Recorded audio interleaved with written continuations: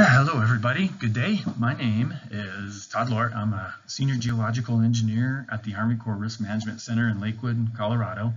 And I'm here today to give a presentation that's going to describe the important geologic and geomorphic considerations for assessing and characterizing internal erosion failure modes that may be associated with dams, levees, or spillway foundations.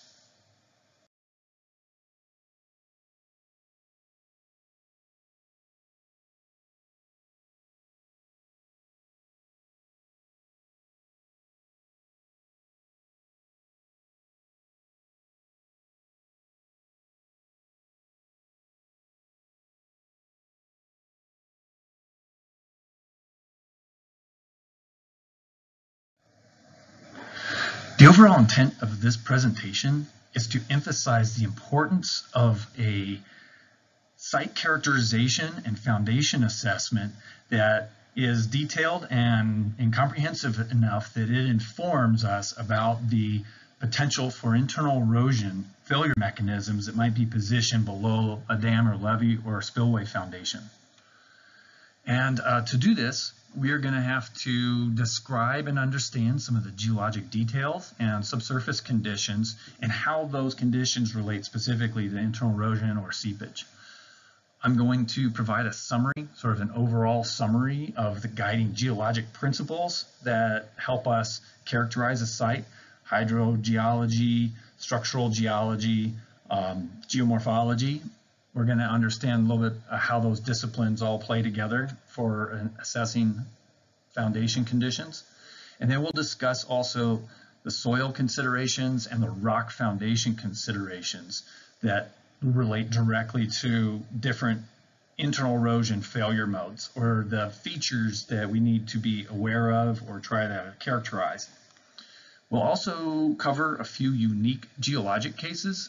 So this is more specific to, for example, karst or anthropogenic type of activities. So tunnels or drilling in and around the dam foundation or levee foundation that can cause problems. And then to do all this, we're going to intermix a few case histories to use as examples that emphasize these site investigations or site characterizations that help us evaluate internal erosion failure modes for both soil and rock. Groundwater flows or seepage flows from the reservoir under certain physical parameters of, the gradient and the pressures and the flow velocity will tend to exploit geologically adverse conditions or geologic defects that are in the rock mass, that are in the soil deposits, or found along contacts between complex geologic structural systems. And these flows will preferentially focus on these zones of differing or even slightly variable hydraulic conductivity or strength. And that's what water will do. It will erode and it will flow and it will enlarge and it will concentrate in these areas of adverse hydraulic conductivity conditions. And these conditions need to be characterized within the framework of the site geologic setting because they influence so much of our decision making relative to internal erosion failure modes. They influence seepage flow and flow mechanics and directions within the foundation or abutments. They inform the failure modes related to internal erosion. How's the failure mode work? Is it plucking material from the core? Is it eroding the material out into a free face? How is the failure mechanics? How's the erosion mechanics progressing? Understanding the site conditions and what's controlling seepage also is applicable to development of the seepage model and understanding how accurately the seepage model is portraying our foundation conditions. So that leads to our confidence in the seepage model results. And then lastly, our understanding of the foundation related to seepage or internal erosion helps us better understand the design and effectiveness of internal erosion monitoring and control features. Are we monitoring in the right place? Was the cutoff effective? Is grouting effective? Do we know exactly what's going on, or do we need more information? Many of the leaders and pioneers in state-of-the-practice dam engineering consistently emphasized in their writings and in their technical memorandums the importance of the geological conditions that are present in a foundation and how even subtle geologic features can have significant influence on the performance and behavior and design for dams and levees and probably spillways as well.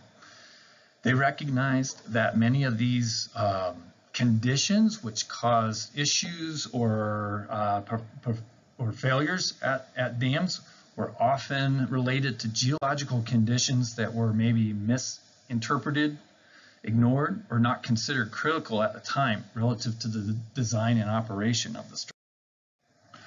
This perspective is supported by a 1995 ICOLD study where they looked at dam failures that had occurred throughout the 20th century. And when they compiled their information and the failure mechanisms, they found that almost 70% of all the failures were attributed to geologic and geotechnical conditions present in the foundation that maybe were mischaracterized or the design was not adequate. The reason is full characterization and complete understanding of the foundation conditions can be very, very difficult in complex geologic settings. Okay, this example shows how a limited borehole information and simplified interpretation of the subsurface conditions or extrapolation of data can lead to incorrect subsurface interpretation. So we have limited information. We have an unknown condition in the subsurface. We drill 2 few-inch diameter boreholes. We get samples at perhaps intervals, and we interpret the samples, the soil condition, consistency. We identify contacts between different soil horizons or layers, and then we're able to extrapolate or interpret between borings.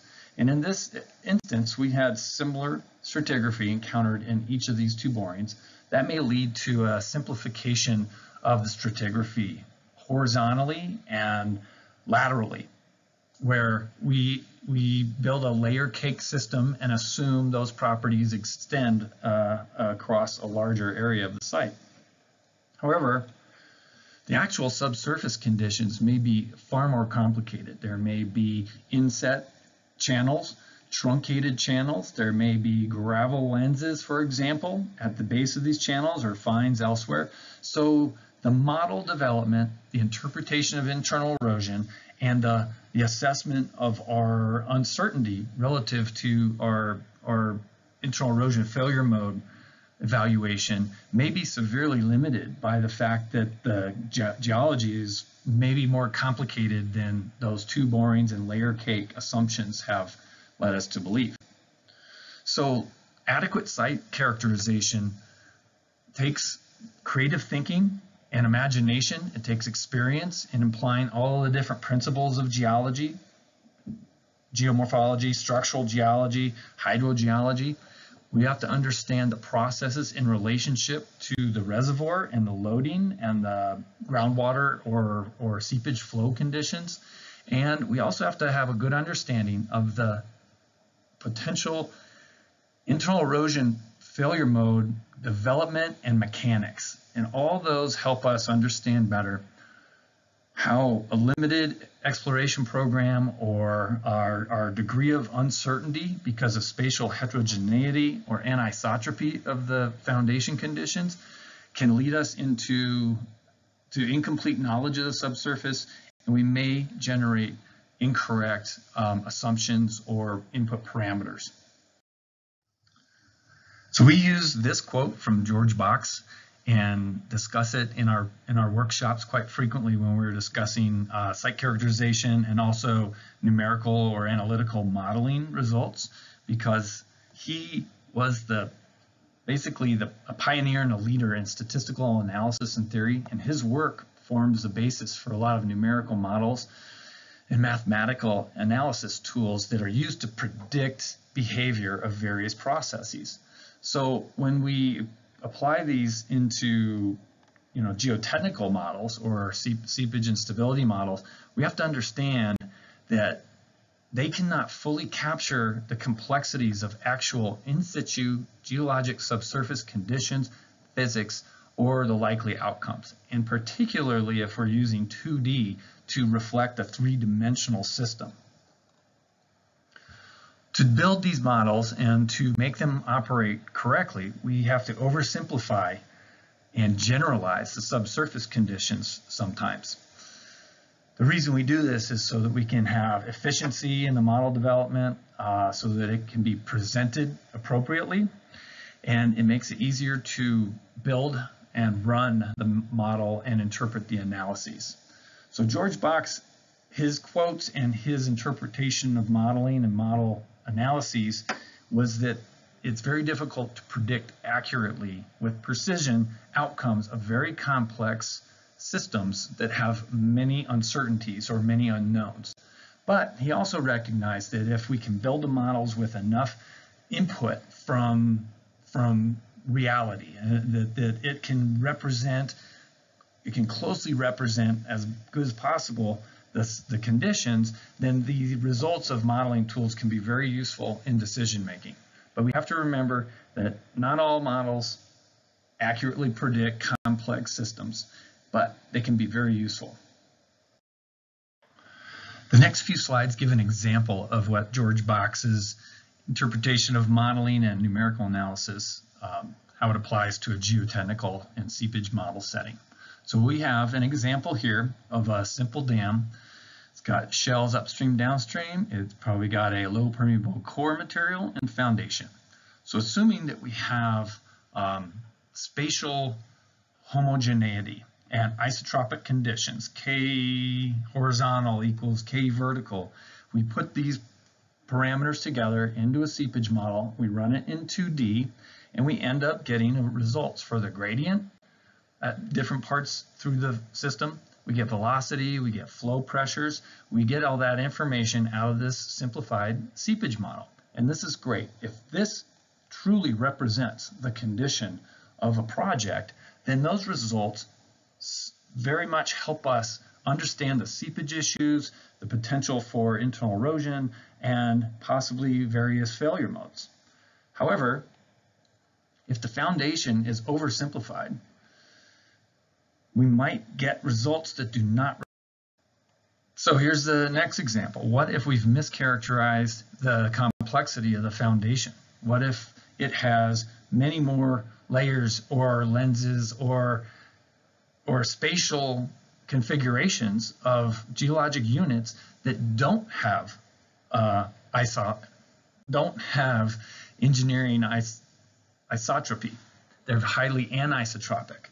And we rerun the model now, is our homogeneous model going to reflect the results and the conditions that we get in this real world condition?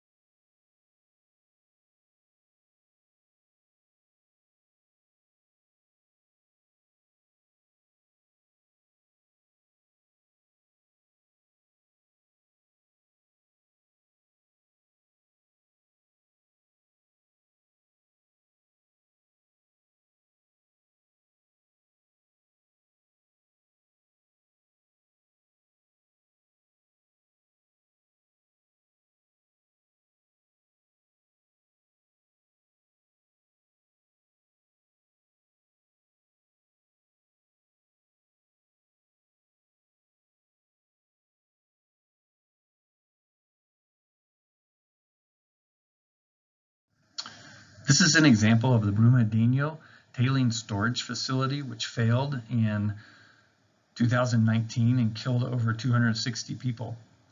The initial pre-failure seepage assessment assumed a phreatic surface that did not take into nuance or detail features that were related to the tailing and the tailing deposits.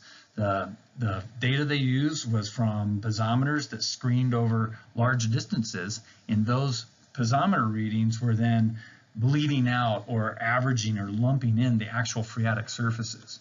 So after the failure, the back analyzed phreatic surface during the forensic study found that there was probably trapped water, perched water within sand layers that are part of a natural tailing deposit. So the phreatic surface that was assumed in the stability analysis did not accurately represent the nuanced, subtle, elevated pore pressures that were closer to the dam face down near the toe, which is part of the failure trigger mechanism. So these small subtle features can have a significant impact on the actual physical results or the presence of seepage or instability at a site. All right, so what do we mean by a geologic conceptual model? When I reference this term, what I mean is that we are building a three-dimensional understanding of the spatial subsurface conditions, the physical attributes of the subsurface geology. We are understanding the engineering properties of the different packages or units or conditions that are in the foundation. And this 3D interpretation needs to conform to and account for all of the geologic settings, the observations, and information and data that we're able to evaluate. This interpretation and understanding needs to be sufficiently detailed, defensible, and verifiable. This is sort of a phased approach. As more information becomes available, we might go back and revise our interpretation and revise our understanding of the spatial extent of the conditions. We need to also be able to communicate it in geologic cross-sections, on maps, in diagrams, on figures, graphics, plots, and with all the supporting data, the analysis, and the interpretation documented. And then another thing we need to be able to do is compile all this information using 3D geologic block or fence diagrams or GIS or Google Earth, where we can attribute and layer the site conditions and better communicate the information to project team. So a concept model is not necessarily the same thing as a numerical or a CAD type model. When I say concept model, it is our understanding and communication of the three-dimensional geologic conditions, not necessarily a physical model. Good site characterization is a multidisciplinary effort. It involves engineering geology, geotechnical engineering, soil and rock mechanics, hydrology, hydrogeology, geomorphology, soil science, geophysics, surveying, remote sensing, field studies, and spatial data compilation and synthesis. That's like in a GIS or on CAD or in a Google Earth type model. This is often a phased or iterative approach, and it may consist of one, evaluating the existing documents that are available, go through all background information, look at construction photos, review documents, review foundation reports, review design reports. We have to build our understanding of how it was built and what the conditions were and how those conditions were interpreted to begin with. We need to compile it all and present it in a way that is easy to understand for other team members. We need to define the geologic conditions, the geologic history and processes that existed at a site, and the overall depositional or emplacement setting where the foundation materials came from. How did they get to be in the place they are, and what was the processes that took place? We need to develop a preliminary concept model, right? So that's our visualization, our understanding of the three-dimensional site conditions that likely exist based on all of our interpretive efforts done ahead of time. We might then, based on the failure modes being evaluated, we may have to identify technical data gaps or where are the uncertainties with that assessment, because then we can target those perhaps with a field study, field investigation. And of course, this might involve drilling, sampling, testing. It will involve, or should involve, some field mapping, test trenches. It might include geophysics, remote sensing, LiDAR, topography evaluations, field investigations that target our known, our technical data gaps relative to an internal erosion failure mode. Then we need to update our geologic concept, right? So we developed a conceptual model early in this process. We need to take additional data that we obtain and revise that physical model to update it to be reflective of all the data and all the information we now know. And then, of course, like I said before, we need to characterize this information clearly to the project team so that we can all make good, informed decisions relative to potential failure modes. I mentioned at the beginning of the presentation that we would also do a summary of the different subdisciplines of geology that are often required or their expertise needed in evaluating subsurface flow, groundwater flow, seepage flow, or the mechanics of the foundation, the conditions that might contribute to internal erosion failure mode. So we often reference hydrogeology, hydrogeologists. They are a subdiscipline of geology, and they study the occurrence, distribution, and movement of groundwater within a porous media and through a rock mass system or through a basin type system.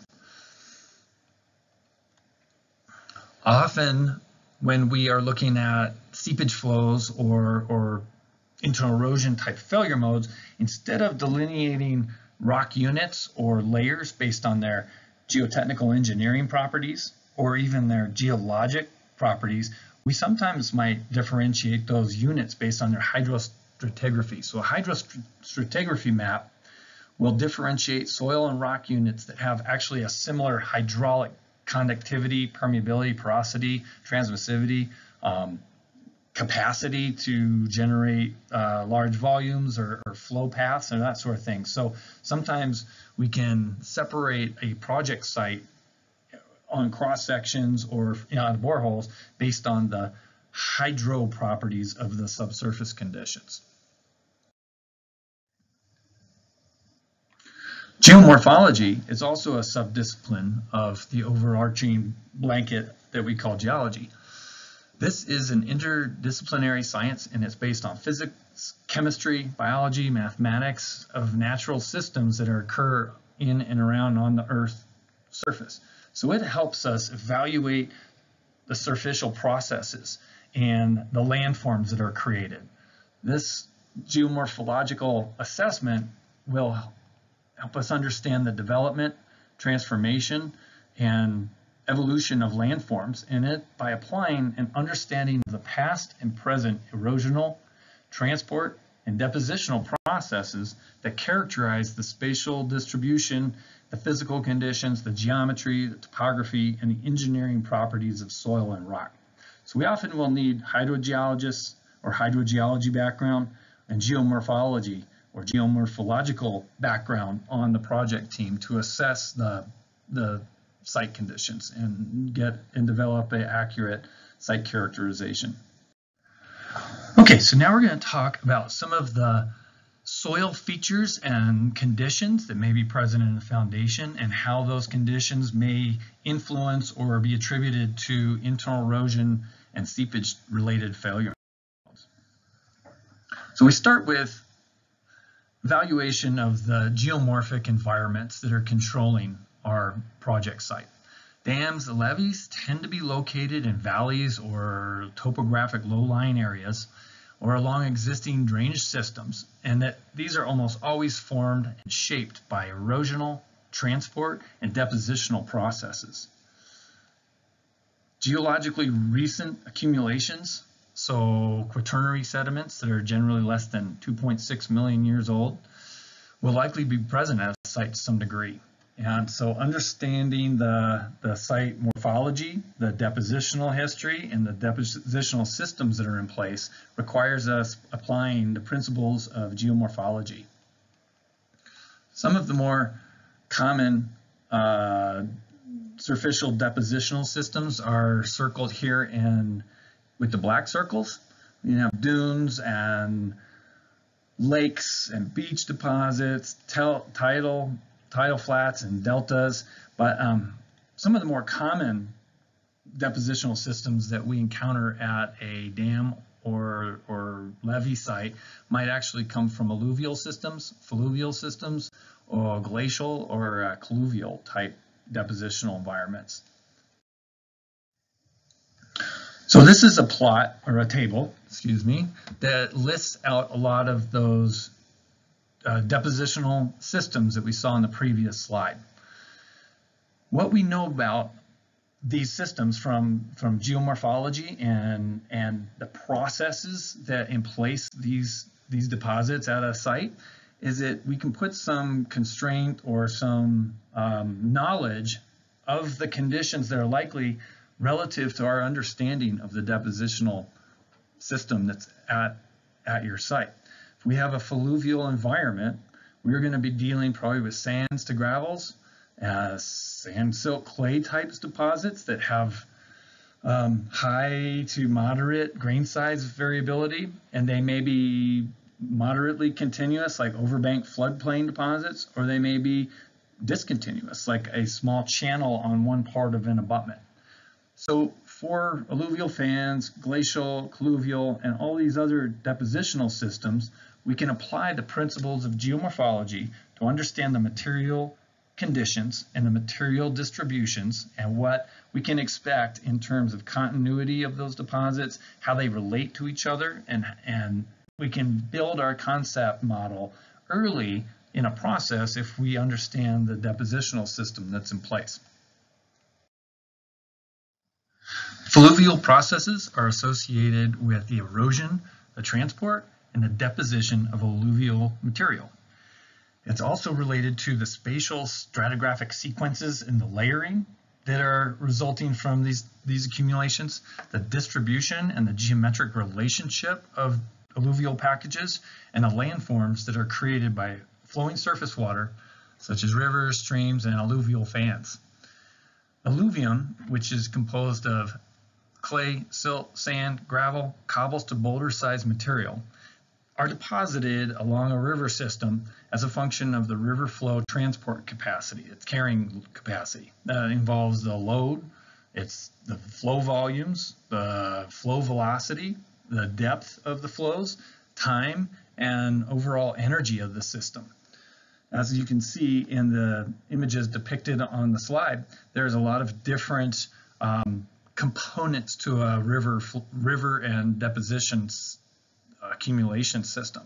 Can have very complicated overprinting, juxtaposition, or truncation of one alluvial depositional system or package onto an older alluvial package. So we also can have different energy levels on different parts of a flowing stream system. You can have, for example, higher energy on the outside of a bend, where you have perhaps erosion occurring on the outside and then deposition occurring on the inside of the bend. All these deposits which are falling out of suspension at different bed load capacities are overprinting or layering on top of one another. This can create complex distribution of alluvial deposits. And this map up in the upper right shows the map of channel migration and bends and abandoned channels along a reach of the Mississippi River. We can see how complicated all these different deposits can be in a specific setting. There are many different types, configurations, and compositions of fluvial deposits and different depositional environments that we have to understand before we can assess what the depositional history has been along a river system. So therefore we have to understand something about the valley grade and the velocities of the channel, the width of the channel type, shape. What are the conditions at the site that are controlling the geomorphological observations? Are we having erosion in one part and deposition in the other? Has the stream migrated or changed direction or some orientations? These different conditions that are depicted on this slide kind of show how complicated the different fluvial system geomorphology may be at a project site. And all these have significant influence on either internal erosion failure modes or seepage through a foundation. So understanding the complexity, how these different geologic or depositional packages have been in place, understanding if they are cross-cutting or they have degraded an older deposit and are truncating one, if they are linear or if they're anastomosing and highly sinuous across a dam abutment, for example. So understanding the geomorphology, interpreting the landforms that exist at a site can help inform us about which types of depositional systems and what type of material might be in place at a project site, and also what's its lateral and spatial extent. So understanding the fluvial system is very important for assessing internal erosion failure modes across a alluvial fans are conical, semi-conical, mounded, and wedge-shaped accumulations of water-transported material that accumulates where a steep valley channel exits onto a lower grade topography. So at a range front or at a main stem channel that's in the valley bottom. What happens is as the flows exit onto the range front, onto the fan, the grades change and the energy decreases and material starts to fall out of suspension or out of the carrying capacity of the flows. And the flows can separate as well. For the most part, what happens is there's a couple main channels that exit out onto the fan, and those can carry very coarse material. That's where the high energy is.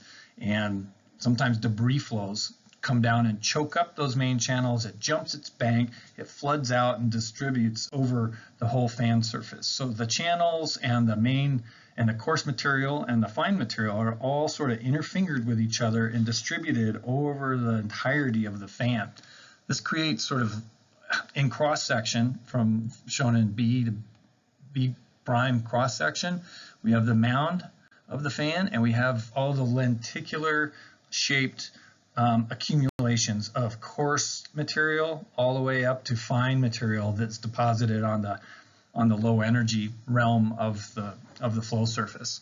The interesting part is that a lot of the channelization is coming down from the range front and toward the toe of the fan. So the shape of those gravel and coarse material deposits might actually be parallel or semi-parallel to the orientation of a dam. If these are located in the abutment, which you would mostly expect, your seepage flow path might actually be across all these lenticular shaped features.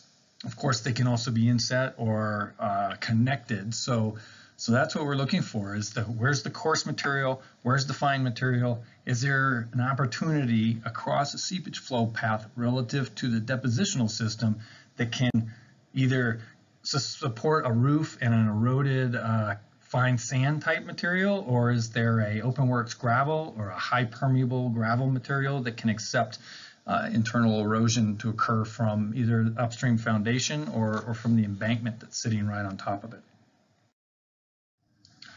Fluvial terrace deposits are remnants of earlier floodplain and channel accumulations that existed at a time when the river was at a higher elevation or was in a different position. So these are the river and the alluvium accumulations that occurred during a previous river orientation and river elevation.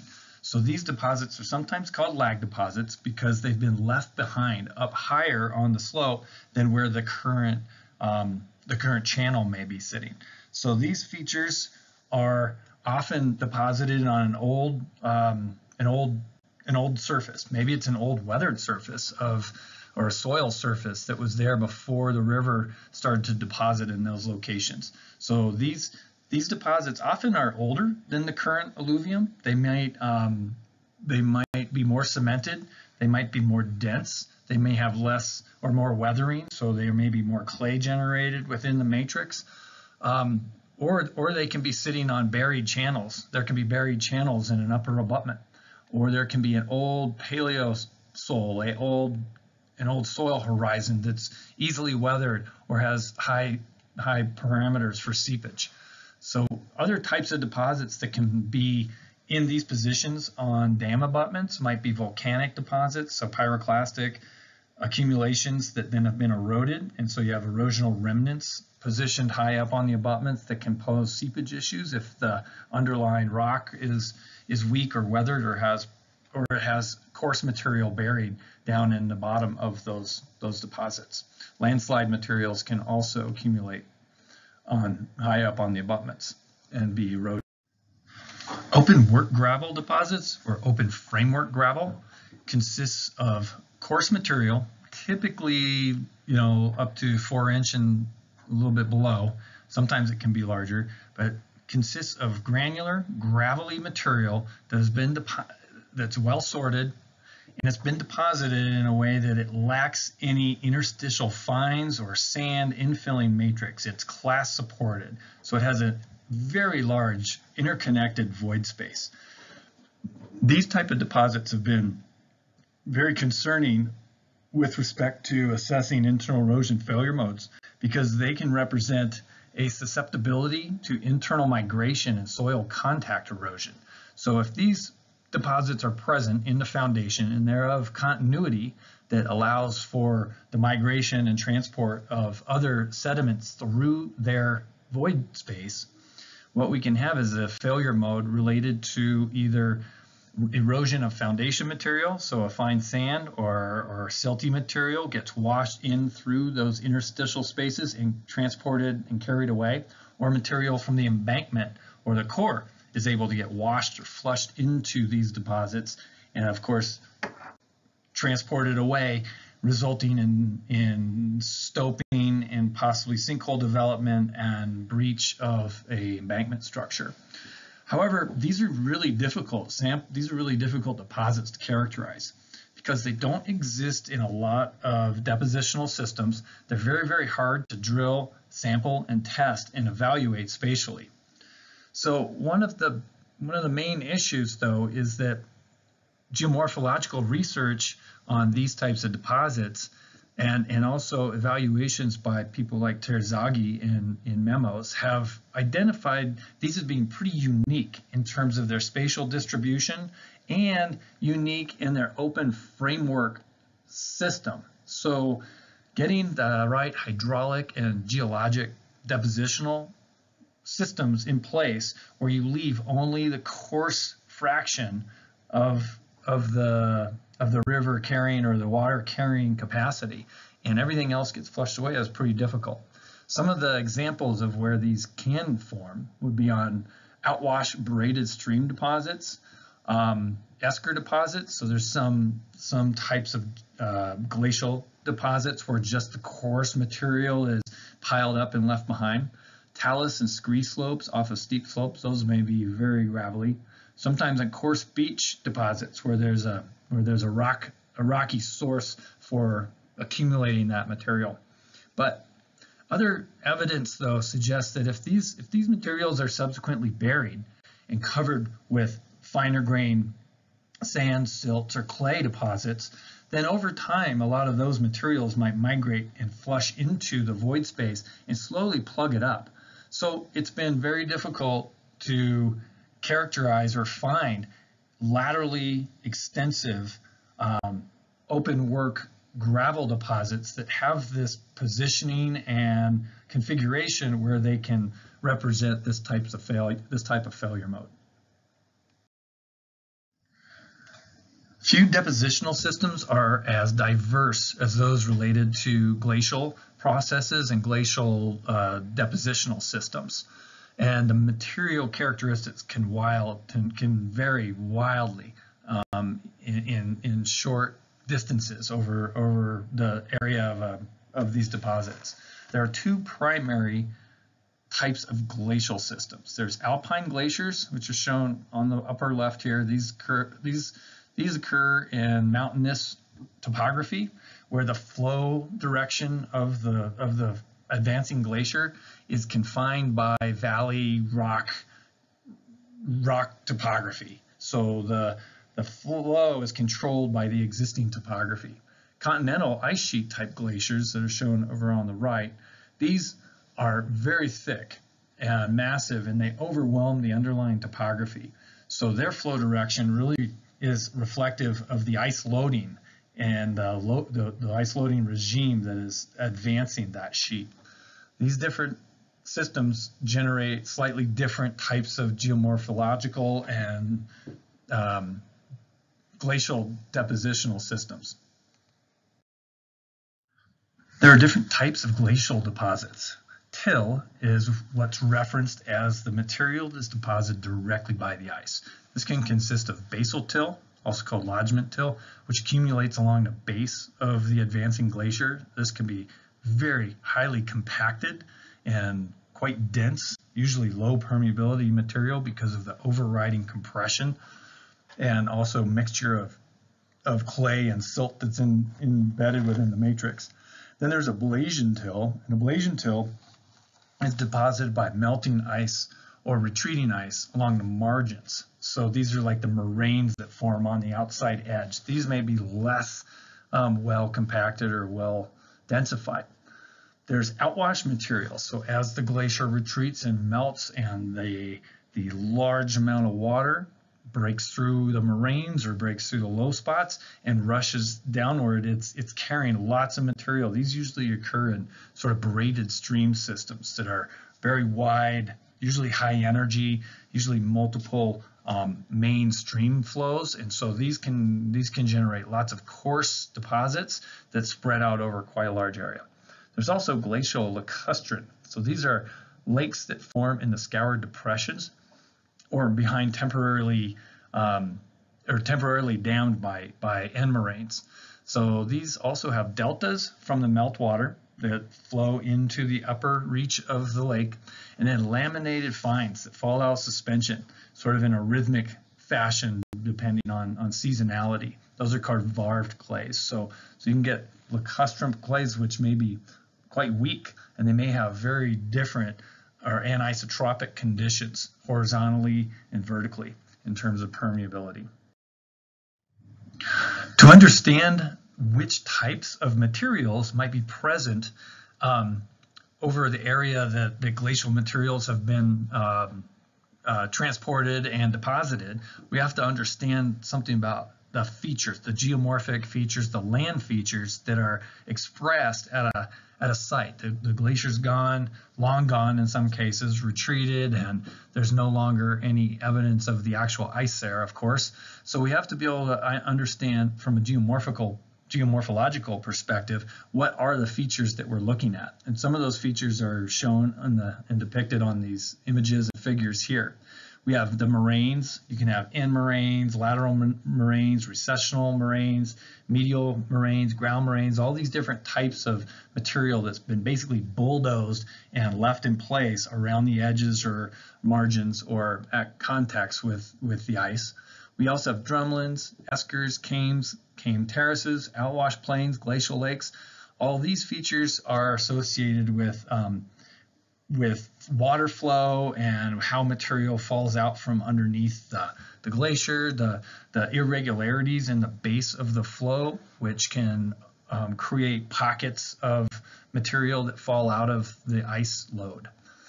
So all these create different challenges in terms of understanding what the seepage potential or internal erosion features might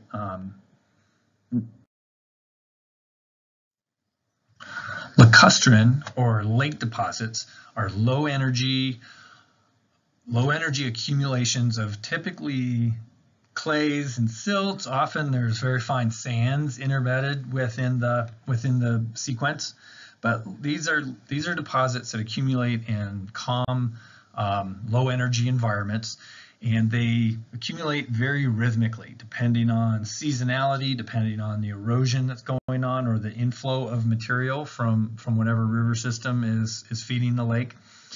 And they accumulate in layers of fine sand, silt, clay, fine sand, silt, clay, and these conditions may have extremely different vertical versus horizontal hydraulic conductivities. So you may have a condition where you have very, very low vertical conductivity, but you may have a few seams or layers that then are having, then with larger hydraulic conductivity where most of your flow might be occurring in that direction. So these are obviously things to think about and consider when we're evaluating internal erosion failure modes or seepage issues. The other thing to remember from the Bernardino example is that the piezometer screen size and sensing zone may be bleeding out or generalizing what the actual phreatic or potentiometric surface is along a certain seam or layer in this scenario. Colluvium, or slope wash, generally consists of unconsolidated, heterogeneous mass of soil and rock fragments that accumulate along or at the base of a hill slope. This material is generated from the weathering of the underlying bedrock, and it's migrated downslope by rainwater, slope wash, gravity, and just sort of a slow continuous creep relating to freeze-thaw, wetting, drying, or expansion-contraction cycles, or possibly a combination of these.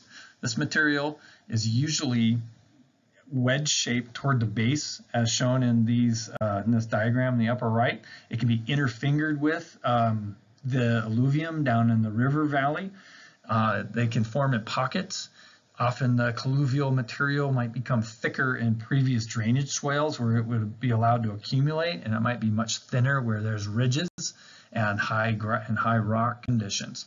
The variability and the permeability of this material could be very high. And a lot of times colluvium gets either mapped or identified as other type of deposit or misinterpreted as rock, because you can be drilling into, for example, this lower right, and see hard, strong rock, and it might get identified as such. So we have to understand what the extent and impact might be of a large colluvial wedge. How continuous is it upstream to downstream, and does it relate to a potential seepage or internal erosion failure mode? Aeolian deposits are airfall accumulations where the flowing air has picked up particles from a distant area, a distant desert, or distant source of fine sand, silt, and clay, transported it sometimes huge distances, and then lets these accumulations fall out of suspension, just like in an alluvial environment. So when these deposits all get separated, you get massive accumulations of sand and perhaps sand dunes, or you get silt and clay accumulations that are often referenced as losses.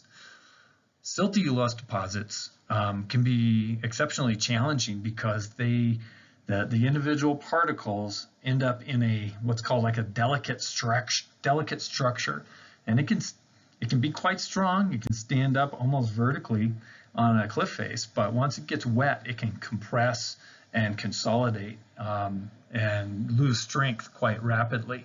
So if there's loess deposits, it may be in a foundation or along a spillway, and it gets wet, you can have differential settlement of the embankment or overlying structures, which can cause cracking and therefore internal erosion. This material also can be highly erodible unless it has some amount of clay or cohesion embedded within the loess deposit. Other airfall deposits might be associated with ash or volcanic type debris that falls out of the air.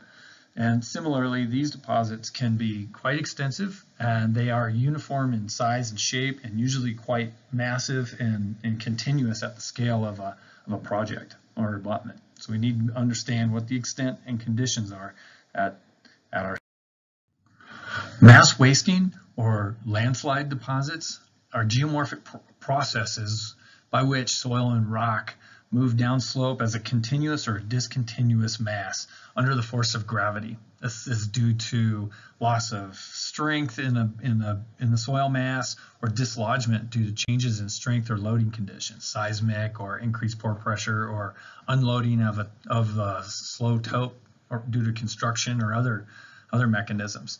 There are many different types of landslide deposits. A number of them are shown in the figure here on the left. They can create different shapes and different geomorphic configurations and extents. Knowing the different landslide mechanisms and geometries helps us identify which type of process is existing at a particular site.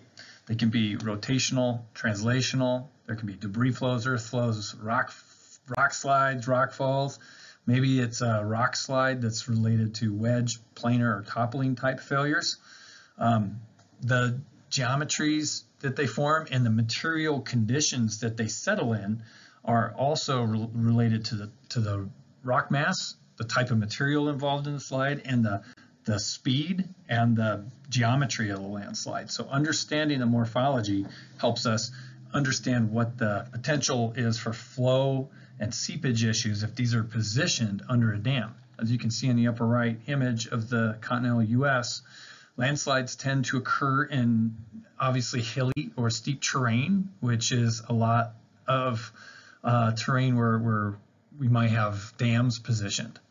So it's feasible that we can have slope failures or landslide materials or deposits accumulated in the foundation of a dam. If they are positioned in the abutment or under the dam, they can have differing seepage potential. They can have extension, they can have perched water, they can have tension cracks, they can be open and weak, and they can allow water flowing through them, or they can have shear surfaces and clay masses within them that are actually barriers to water flow. So understanding the mechanics and the conditions of a landslide that may be positioned near or in the foundation can help us assess.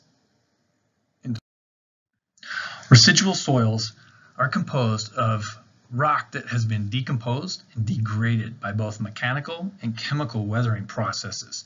These processes break down the rock structure into smaller and smaller and smaller fragments to eventually form the soils that may then be transported or deposited by other geomorphic processes. The intensity, depth, nature of the weathering is completely dependent on the climate, so the precipitation and temperature of the region, the slopes that exist, steep slopes versus shallow slopes, the rock type that is in existence and the degree of fracturing and possibly the strength of that rock, vegetation, chemistry of the infiltrating water, as well as some biological factors that can influence soil development. So when soils accumulate in place without significant erosion or transport, the weathering profile and layering created is referenced as the soil horizons. And all of these may have different engineering properties associated with strength, stability, hydraulic conductivity, and influences on seepage or flow paths. The underlying rock conditions also control the depth, nature, location of the soil horizon profile. So this can consist of bedding layers, contacts, joints, degree of fracturing, faults, shears, alteration zones, or other rock properties. So karst, for example, these may dictate the spatial geometry of the soils that are being generated, the type of soils that are being generated, and shape and lateral continuity. This also can influence the spatial variability of seepage or stability or deformation in an embankment. A special case is shown down on the lower right, which is an extreme example of what's called core stone or spheroidal weathering. This happens in crystalline rock masses that have fracture systems, usually 3 to 4 fracture systems, and the weathering degradation occurs exclusively along those joint sets. And what happens is it weathers into a saprolitic, almost soil-like consistency, but it keeps an interior core stone of very hard, very strong crystalline rock. This can be a challenge for characterization. It can be a challenge for controlling seepage paths because these seepage paths through that soil material might be highly contorted and very difficult to predict.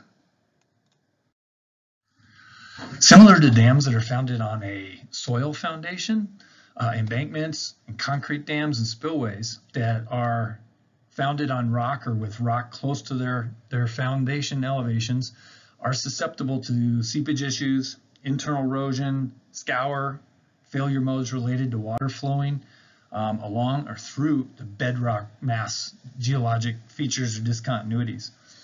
So understanding and characterizing the geologic conditions that influence seepage in a rock foundation is important for evaluating the potential failure mode mechanics, developing representative seepage models, and assessing various mitigation alternatives that can help control, monitor, or manage seepage. So this section will focus on some of the main criteria that need to be understood if we're assessing a foundation at a project site that's composed of bedrock.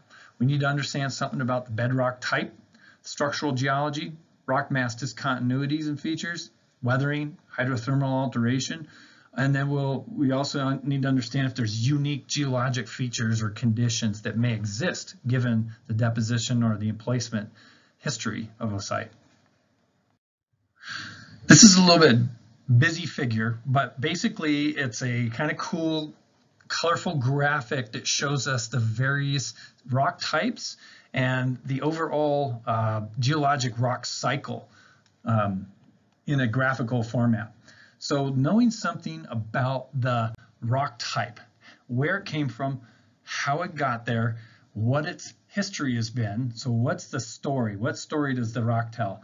That informs us, that can preliminarily inform us about the porosity and permeability, the strength and the modulus of that foundation material. It can tell us something about fracture propagation and fracture openness and continuity and orientations to some degree. It can tell us about the mineralogy, alteration or depositional systems. It tells us about maybe what kind of weathering or how intense or deep or extensive the weathering may be, and maybe the state of stress that it may be have undergone to create discontinuities or other features that might be related to seepage. So understanding the rock type, its emplacement history, the story of the rock that composes the foundation is important for preliminarily getting to an understanding of the physical principles that may make internal erosion favorable or unfavorable. Structural geology evaluates the three-dimensional history and orientation of the stress regimes within the Earth's crust that are responsible for deformation and displacement between different rock types, different rock units, or larger scale geologic terrains. Often these displacements are associated with compression, for instance, thrust faulting and fold structures, or they might be related to extension and tension developing within the rock mass, like along a normal fault. They can also be associated with translation, strike-slip faulting. Usually it's a combination of these where you have some oblique orientation of faulting and stress history that causes multiple types of fracturing or discontinuities to be generated within a otherwise unfractured rock mass. So understanding the structural geology at a site is important for engineering geologists and hydrogeologists because it provides a basis for interpreting the current rock state of stress, and these inform us about the development, the orientation, continuity, maybe the relative openness or tightness of discontinuity networks. This also might tell us if there's weaknesses or geologic defects within the rock system that we need to be concerned about. These tell us a lot about the kinematics, the overall rock fracture and discontinuity system that breaks up the rock mass. And this can help us evaluate the orientation and extent of fracture networks. This might be applicable to a karst terrain, for example. If the karst system is following a fracture pattern, we might be able to have some level of understanding of how the orientation of that system might exist in a foundation. So these geologic structural conditions, in conjunction with the rock type and the emplacement or depositional history of the rock masses, these are also related to characterizing the likely subsurface flow pathways or conduits or features that might be barriers to flow that can control large-scale groundwater movement as well as localized seepage within or through the foundation of a dam or a levee. Faults and shears are structural breaks in the rock mass where differential movement has occurred along a surface or a zone of failure. These planar breaks and surfaces are typically characterized by crushed and shattered rock or polished clay surfaces. Often we can differentiate direction of movement based on striations or slickenslides. And typically there's some fault gouge or breccia that forms along those surfaces. So movement along those faults and shears can crush all the grains and increase weathering as water gets trapped or percolates through the fault zone. These weather the crushed rock into potentially a clay or fine grain type material.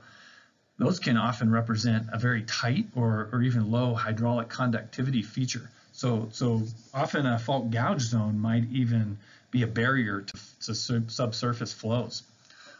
Alternatively, often one side of a fault block may experience more differential movement and more strain than another side. So that side that's moved more potentially is more broken up, more highly fractured, and maybe has more open continuous fractures throughout one side of the fault rock mass.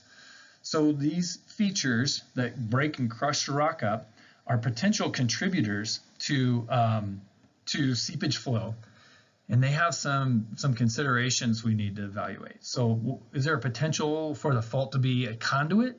Is the fault zone or the breccia zone possibly a barrier to flow, or does the water perhaps move through a more highly fractured mass of rock, not necessarily on the fault, but possibly along it or adjacent to it? Can the barrier redirect flows, or high transmissivity zones redirect flows away from where we think they're going? Can the open rock mass and crushed rock mass result in weakened or softened material along or across that contact? So if there's more erodible material along the fault zone, it can be weaker to greater depths, possibly easily scoured or removed during flow events. Fault zones or displaced rock masses can also cause differential settlement of the foundation. This might result in cracking of the embankment, cracking of the core, which can also relate to internal erosion through the embankment structure, even though it's related to foundation defects. And the other thing is, can there be secondary mineralization along the fault zone? Often calcite or gypsum can infill a lot of those fracture systems, and those may weather away or be eroded away or dissolved away over time, increasing permeability, changing the overall seepage parameters. River downcutting or even valley glacial ice melting results in a condition where the state of stress is changed. The confinement on the valley side slopes and the confinement at the bottom are removed, and the principal stresses reorient themselves in the rock mass. On the valley side slopes, the principal stresses orient themselves subparallel to the slope orientation. In the valley bottom, the principal stresses orient themselves parallel to that surface, to that valley bottom surface.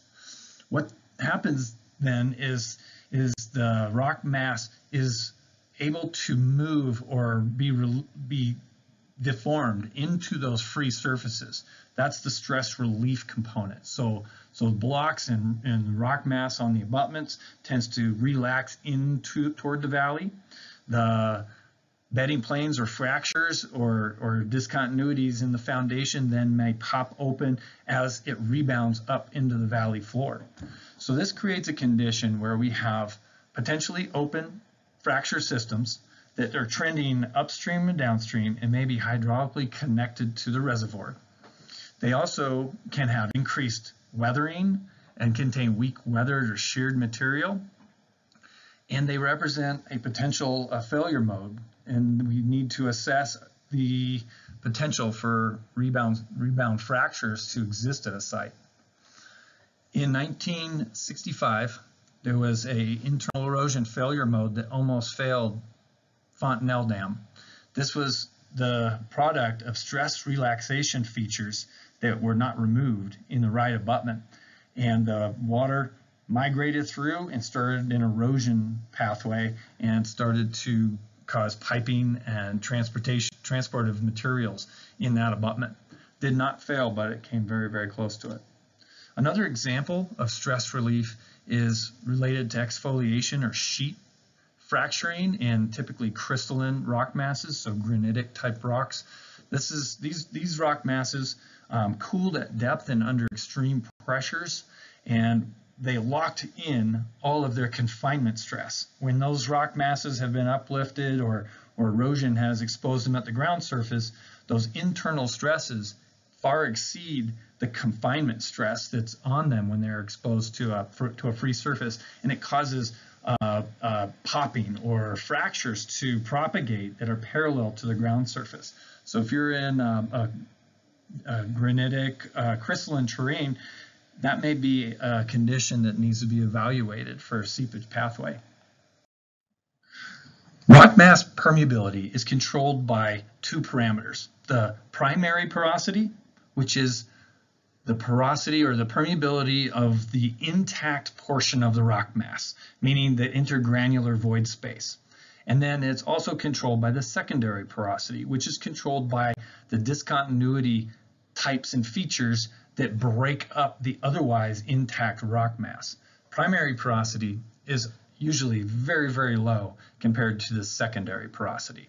So secondary porosity pretty much controls most of the seepage and internal erosion issues that we need to characterize.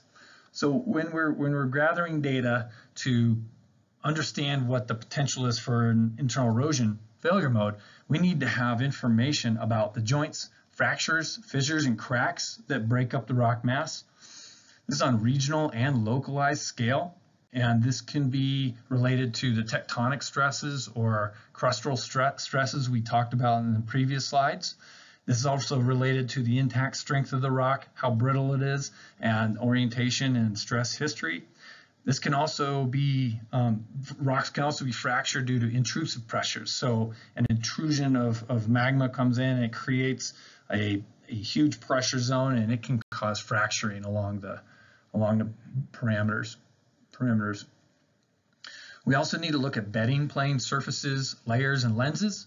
We need to always be looking at varying contacts between not just bedding or layers or intrusive contacts, but also, unconformities or disconformities that represent a potential seepage path, and structural contacts between different rock masses of different parameters. Foliations are thin planar arrangements of mineralogical or textural partings in a rock, and those can often control some of the seepage flows and fracture systems. And the schistosity and cleavage, similar to foliations, it's a sheet-like grains that are arranged in a preferred orientation. So we need to understand what the permeability is and how all these features are oriented relative to our seepage pathway.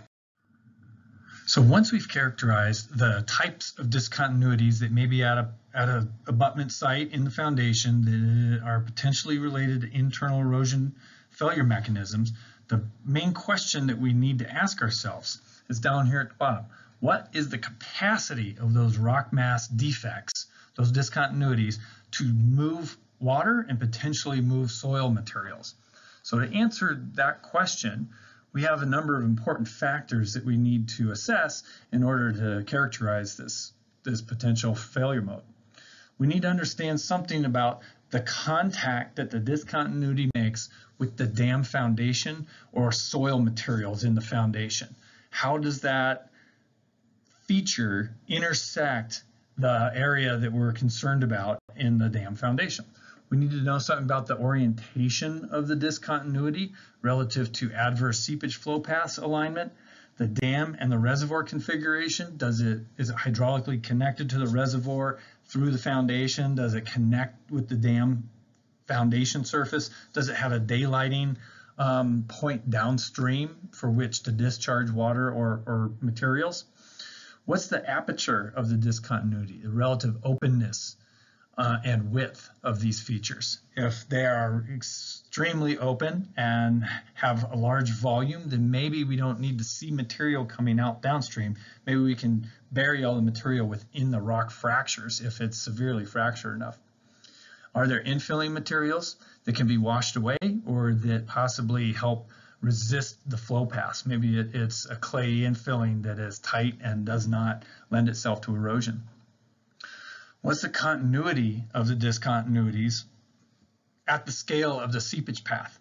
So this has to do with the length, the trace length of the discontinuity. Does it have very long trace length and we have a superhighway flow path where water and material can move easily? Or do we have them spaced, small ones that are spaced tightly apart, and we have a more tortuous flow path? We also need to know something about the spacing, relative spacing of discontinuities, and then the surface condition. Rough, tight joints might create a more tortuous flow path, reduce the flow volume and velocity. Infilling of the discontinuities in a rock mass can have a significant influence on our assessment of permeability. If we test this material or we have instrumentation that's in a rock mass that has fractures, but they're infilled with tight and strong stiff clay. Maybe we have a cemented sand that's infilling a rock fracture. There can be gypsum in some rock masses, as well as calcium carbonate, calcite, in some crystalline rock masses. When those tests when those Packer tests are performed in those materials, we might get a false sense of low permeability because those discontinuities are restricting the flow of water. But over time, these materials might dissolve or get washed out. This increases the permeability of the rock mass and then changes the hydraulic gradients across the abutment or through the seepage flow path. And this can result in more open discontinuities and overall increasing the void and the permeability of seepage flow paths to move material, to move water, and to have a higher capacity to cause internal erosion. So removal of the infilling material, and particularly the calcite or gypsum, can result in lower rock mass modulus as well. And when this happens, you can get settlement and cracking of the overlying embankment, which then can result in internal erosion through the core. We already discussed weathering in terms of development of residual soils. So this is a reiteration of some of the information on that slide, but rock is degraded and weathered both chemically and physically, and it depends a lot on the intact rock strength, on the degree of rock fracturing and discontinuities throughout the rock mass, water flow through the rock mass, and other processes that occur throughout those discontinuities. It can be related to freezing, thawing cycles, wetting, drying, extreme temperature fluctuations. Sometimes crystal and salt growth can precipitate and exert pressure on joints and open them. Joint water pressure cycles or growth of tree roots over time. A lot of times the depth and extent of weathering also depends on the degree of fracturing and on the degree of jointing that's breaking up the rock mass. These can cause difficulties in assessing where the seepage flow paths are if we have deeply weathered rock in irregular areas, perhaps along a shear or fault zone that is not well documented. So we have to understand where and how the weathering process occurs and where it's occurring relative to specific discontinuities. Hydrothermal alteration usually occurs due to the injection or intrusion of hydrothermal fluids, usually in the proximity of igneous intrusive rock masses that are forced up into the overlying rock structure. This occurs under a variety of pressures, temperatures, fluid acidity, chemical makeup of the injected hydrothermal fluids, and how much dissolution occurs of the intact or overlying rock mass. These environments cause mineralogical and chemical modifications or changes from the original host rock. On the on the right photo, we see kind of an example of hydrothermal alteration that's occurred along specific joints, discontinuities, and rock features, maybe faults, and that sort of thing.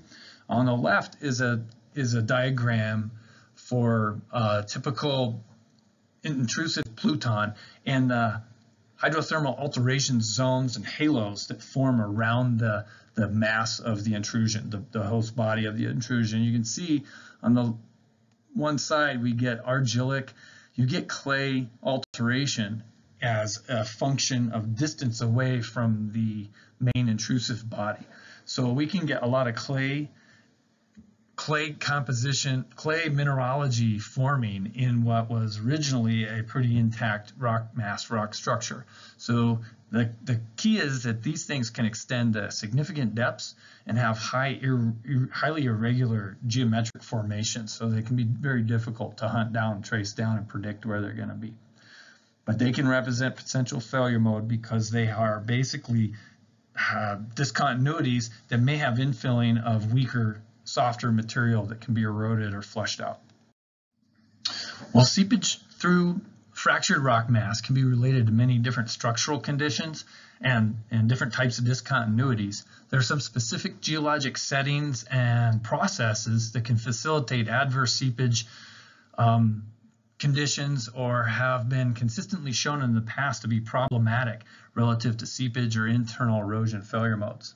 Some of the unique geologic conditions that we might need to be concerned about are cavities, caverns, karst systems. Volcanic terrain can pose significant issues related to seepage or internal erosion. Coal seams and other anthropogenic or human-induced features. Most naturally occurring subsurface cavity systems develop in rocks that are soluble. That means that they can be dissolved in slightly acidic water that's flowing through the discontinuity system.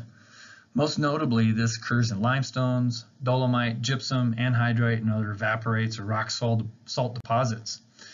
These types of rocks are very common throughout the United States, as shown in the map in the upper left, and they also exist very commonly throughout the world.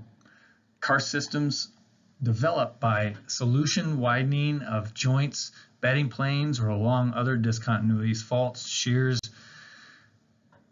or contacts, and it's caused by flowing groundwater that has a slight carbonic acid content.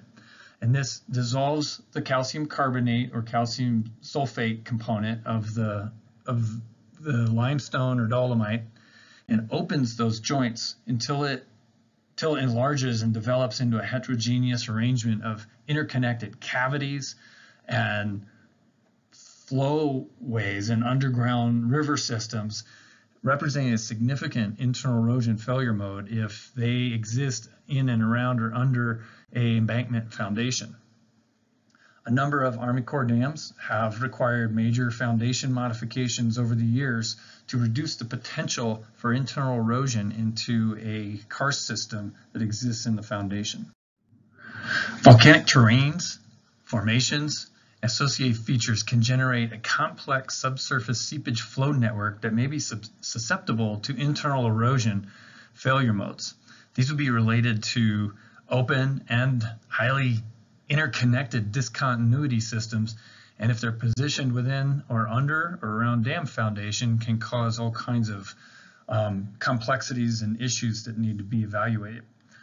There can be faults, both structural faults or related to tectonic stresses, but there can also be faults associated with cooling and degassing of a lava flow, where it collapses on itself and you can have offsets around a margin. There can be emplacement of intrusives that come up through a flow or a volcanic formation, and that can also cause offset or faulting. Can be layers or deposits of various volcanic materials associated with the flows or ash falls or that sort of thing. This can consist of scoria, breccia, clinker, ash, or tuff. And these materials can be laterally continuous over a long area, and they can be composed of coarse aggregate that might have very high permeability, very high porosity, large void ratio that we need to understand and characterize. Lava flowing below a cooled lava flow surface that eventually empties can form lava tubes throughout a large flow deposit. Along the margins of a volcanic flow lobe, you can have baked contacts. So the heat from the flow contacts a different material or a different formation, and it creates a contact, creates a alteration of that soil or of that other rock type. There can be cooling joints that form in the lava, like a columnar type system that has a very, very difficult to characterize chaotic rock fracture system of interconnected near vertical jointing. There's intrusive veins and dikes and sills of all different orientations and different geometries. There's buried and or altered paleosurface, so the pre-existing surface on which the flows or the deposits accumulate can be highly erratic.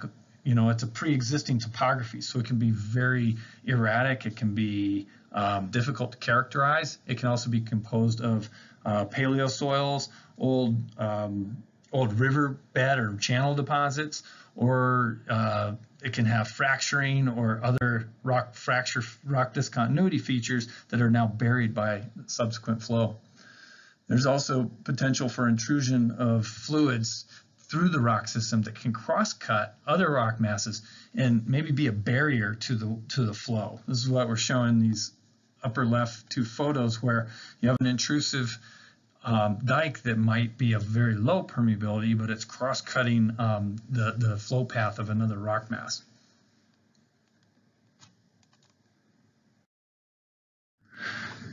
This slide just is showing again the complexity of the various volcanic terrains and depositional environments and features that can exist in these environments, and characterizing them can be extremely challenging and difficult. This is Swift number 2. It's a dam in Washington, hydropower facility, and it failed very rapidly because of high permeable basalts in the foundation, had small to large lava tubes that resulted in internal erosion into those features and eventual collapse and breach of the dam. Layered sedimentary bedrock may contain lenses, seams, or layers of organic material that have been subsequently compressed, consolidated, and heated to various degrees to form different varieties of coal. You have peat and lignite at the low end, bituminous and anthracite at the high end of the spectrum. These different coal deposits have potentially different carbon concentrations, different strengths, different weathering behavior, and may influence seepage flows over time. At the low end of the spectrum, so peat and lignite, this material can be extremely weak and have low shear strength and potentially compressible, which can cause differential settlement and cracking of overlying structures, representing an internal erosion failure mode through the overlying structure. The weaker coals tend to weather more easily and can form a low permeable stratum that can eventually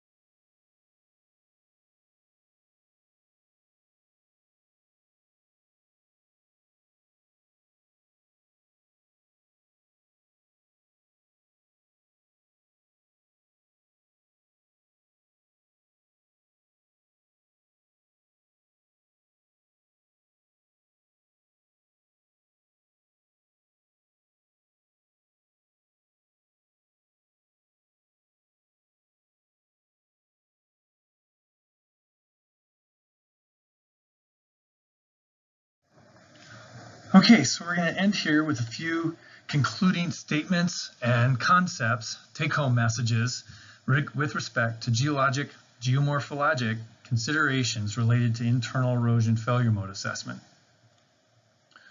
First one is that geological conditions clearly contribute to, influence, and may even control many dam performance issues and development of potential failure modes through the foundation, and can even be related to issues in the embankment itself. Analytical or numerical models are often oversimplification of complex subsurface conditions. And the results of these models can be extremely valuable, instructive, useful, but they also can lead to some incorrect results, probably some incorrect decisions, and potentially result in high levels of uncertainty with respect to the assessment. There are many different, complex, and spatially variable settings, geometries, and conditions. Some perhaps with even subtle engineering property differences. And these can strongly influence failure mode development, configuration, location, rates, and relative risk. A sound and defensible geologic concept model should be developed by experienced engineering geologists with understanding of the various internal erosion processes that are related to foundation geology. And this includes understanding the site hydrogeology, geomorphology, structural geology, and other subdisciplines of geology. And lastly, a thorough site characterization that is communicated clearly to decision makers provides so much confidence in the evaluation of the internal erosion risk and potential issues, and it supports more informed and more accurate decisions on taking actions or doing further studies. So I'd say thank you for your time. Appreciate your attention. If there's any questions, comments, or discussion to be had, we can do that now. Thank you.